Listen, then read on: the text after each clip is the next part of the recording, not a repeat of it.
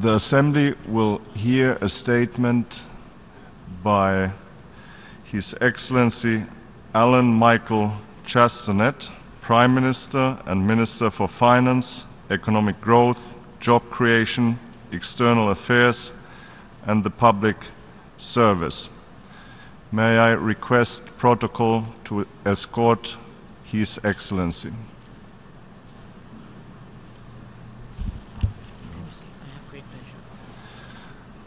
I have great pleasure in welcoming the Prime Minister of Saint Lucia, His Excellency Alan Michael Chastanet. I invite him to address the General Assembly.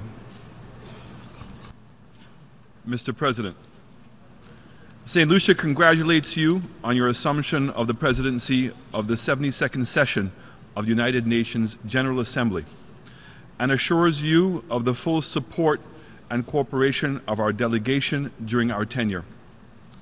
We thank your predecessor, His Excellency Ambassador Peter Thompson of Fiji, for his able stewardship of this Assembly during the past year. Mr. President, for small island states like my own in the Caribbean region, the promise of the United Nations is being tested today more than ever.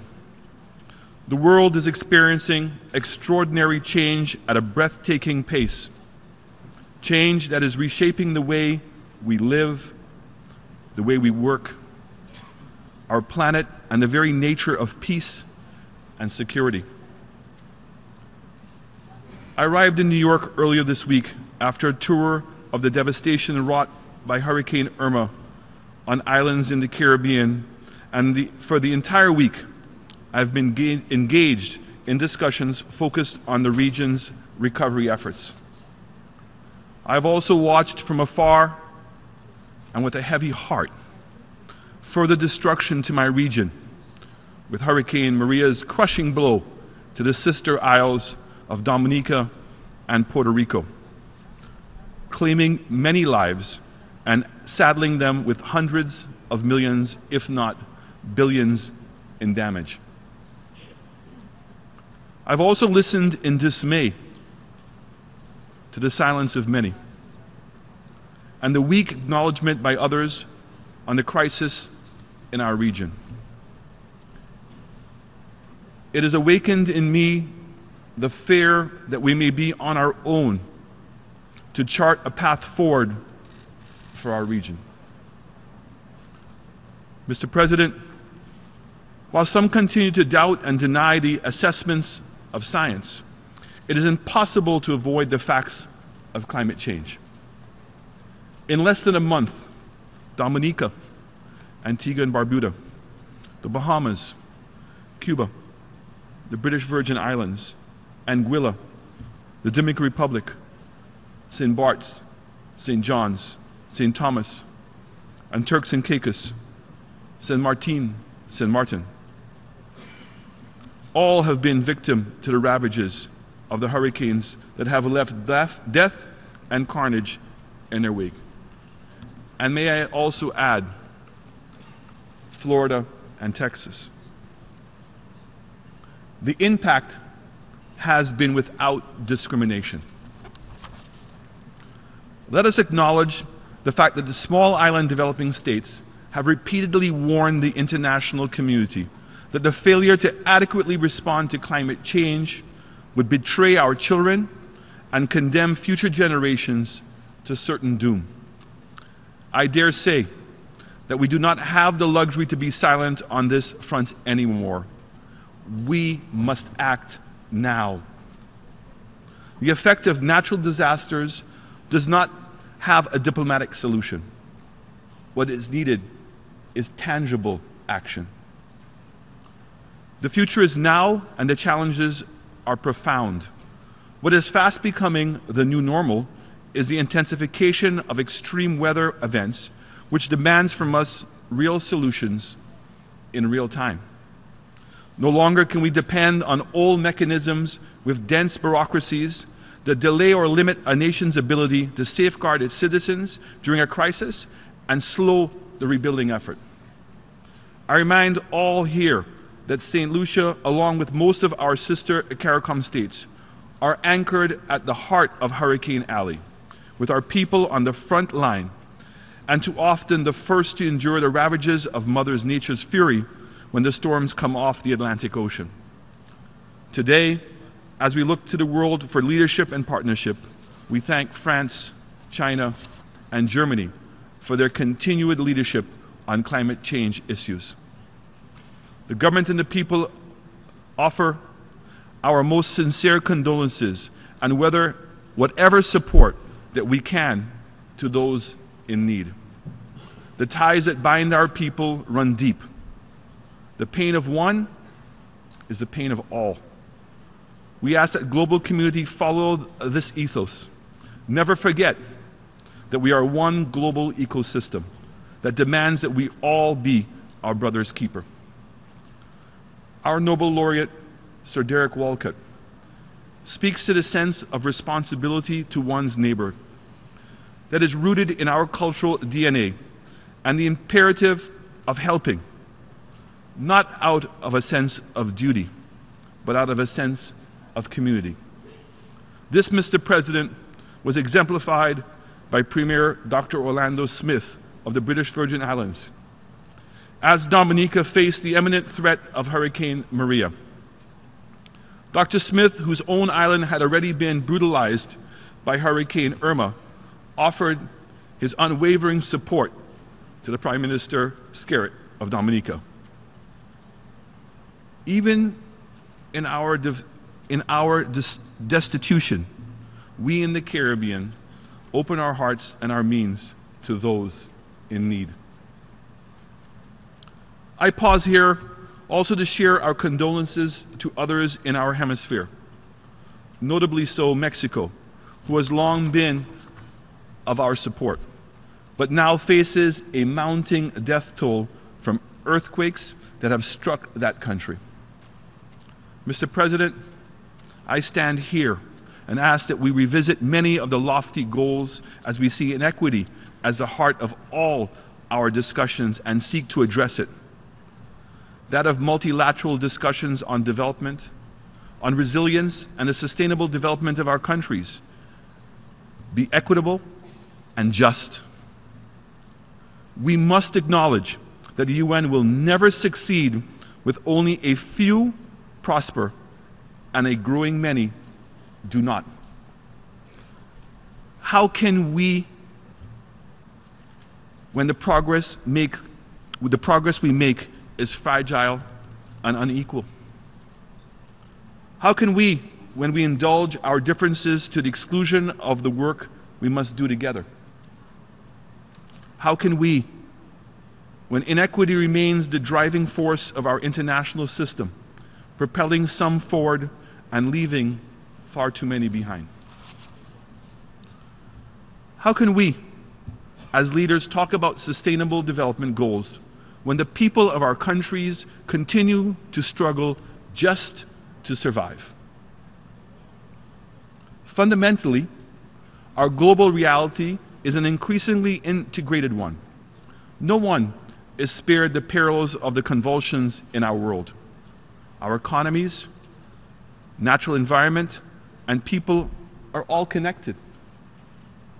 We in this hemisphere are not impervious to the impact of war and the starvation in the Middle East and Africa, of the persecution in Asia. We are stacked in a global row of dominoes, where a disruptive event in one country begets similar or worse events in neighboring countries, and spreads, impacting us all and testing our social, political, and economic systems. We live in a world of imperfect choices. Choices between clinging to old systems that do not serve us and rethinking new ways to secure a better future. We must not turn away from the hard choices. We must not fear change. Our challenges are real, serious, and many. We, the United Nations, must get better at the policies that strike at the root of the problem and ground our 17 Sustainable Development Goals in one word: equity. I must repeat a point stated earlier, that in a time where inequity pervades every aspect of our international order, what hope do we have to successfully implement the SDGs when the deck is stacked against many of our people? How do we ensure that all citizens have the most basic needs, like food, on their plates when we struggle from crisis to crisis? We must agree that there should be a minimum standard of living for each and every one of our citizens. And we must maintain base standards that provide adequate health care, education, housing, security, and economic opportunity for every citizen in our countries. Without establishing such standards, we cannot engage in any meaningful discussion or action plan for sustainable development. This is what will stem the flow of migration. This is what will offer opportunities for them to be productive members of our society. This is what will dull the urge that drives some to crime and others into the arms of groups that ferment evil. Any overhaul of the UN system must be founded on the principle of equity, without which sustainable development goals are dreams that go away when we open our eyes to the constant state of crisis. Mr. President, I take this moment to assure the Secretary General of my country's support in the necessary effort to reform this institution, to address a new era of responsibility. At the heart of any reform of this nature, we must all, nations large and small, play our role to protect the rights of individuals everywhere. In the face of mounting challenges, we must seek the courage and the wisdom to act boldly and collectively, to revise outmoded programs and that are so glaringly inadequate and to the needs of our time. We have to harness new ideas and technology and to invest in the individuals and the generations that will build our future. We must see more in terms of outcomes and less in terms of bureaucracy. We must come here to make a difference and to be able to return to our homes delivering on the promise that we make. The mobilization of the leadership of the world to come here is all for naught if we don't deliver. We must come here to make a difference and not get carried away by the name calling, but instead ground our discourse in common respect and a commitment to deliver to those we lead. Mr. President, we must understand and acknowledge that when times change, so must we. Our claims to the fidelity to the words of the Charter mean nothing if we do not create new responses to old and new challenges. We must be the source of hope to the poor, the sick, the marginalized, to ensure peace and a decent life for all of our citizens on a sustainable planet. This requires the constant advance of the principles of our Charter. The commitments we make to each other must be honored, thereby strengthening our trust. Within and beyond this organization, we must look more honestly at how we categorize each other and how the development and donor community rank us.